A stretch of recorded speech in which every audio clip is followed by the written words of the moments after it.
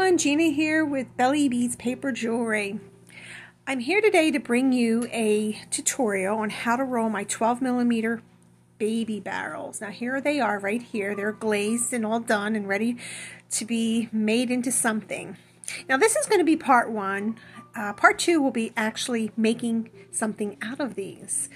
But when you purchase this, and if you're not familiar with my website, I also sell the paper strips. And this is the 12mm baby barrel. You get 23 strips. And it's one strip, makes 23 beads with 23 strips. So it's only one strip that you roll. And here's some more. These are different colors. This is actually what I use as my display on my website. And I have free shipping, $75 or more. Here's some fall colors. All right, and then I have some others. Now this isn't the 12mm, but I'm going to do another video on that as well. These are really cool. I just couldn't help but not show these. They look like they're a little, like, you know, weathered, tattered, worn. What I did was, prior to using a hardener and a glaze, I dipped the edges into a stamp pad just to make it look like it's a little, you know, worn down there. So they were fun to make as well.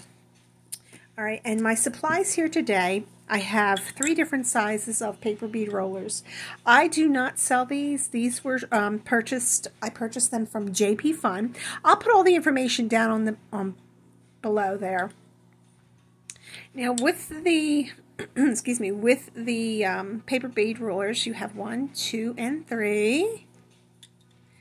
And I love these because you can get different shapes out of them if you use. Now the pins here, they come 5 64ths, 3 32nds, 1/8, 5 32nds, and 3 16ths. So she has about 6 of them. JP Fun has about 6 of them, different sizes and shapes. My favorite are the 1 and the 2. I love these. This is what I use frequently. And then I have my glue. I use my clear Elmer's glue. Now you can use any kind of glue that you want. There's whatever you're comfortable with, whatever works for you.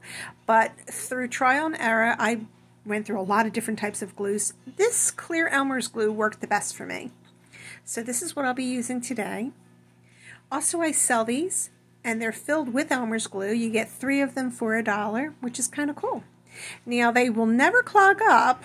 Well, I should say never, but as long as you continue to keep this little cap on each time you don't use it, that shall do the trick. All right, so let's get started here. I think I'm going to go with the number 1. And here are the strips. Now, when you purchase my paper strips on my website, you will notice that there are an array of colors. I mean, there's so many different colors. There's patterns, different sizes and shapes. So hopefully go check it out, take a peek at it and see. Now these again are the 12mm paper beads, and there's 23 strips, which makes 23 beads, and it's just one strip. So I'm going to show you how to roll them. And here we go. So I'm going to use the 1. I'm going to get my Elmer's glue. Now, we all know we have to condition our paper. And if you don't know what that means, it's just running the paper through your fingers. It allows the paper to roll a little bit better.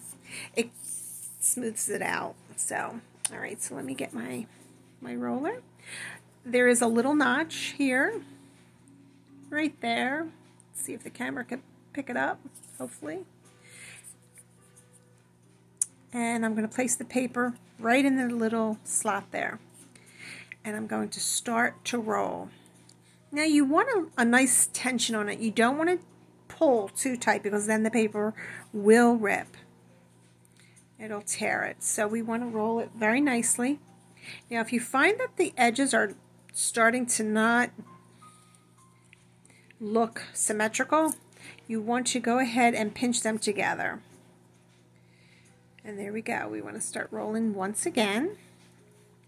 I usually just take my time. This is so therapeutic.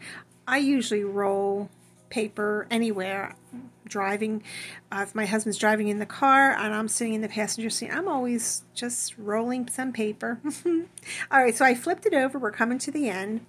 Here is my glue. Now, I'm very generous with my glue. Everybody knows that, because I always found that you want to just roll it right around the bead itself. This secures it even more. All right, and when I remove it from the paper bead roller, I push. I don't pull it because it will tear it. So I'm going to go ahead and push it off. And there we have it, a 12mm baby barrel. And in my next video, part 2, I'm going to create something out of this. So join me then. And if you haven't visited my website, please do. You're going to love it. It is so neat. I just love the paper beads. I love the paper strips. I also have jewelry findings on there too. So there we go. We have it. If you like this video, please subscribe to it. That really helps my channel and allow me to make more of this content. And click on the bell so you know when my next video is up. All right, thank you everyone. Have a good one. Bye.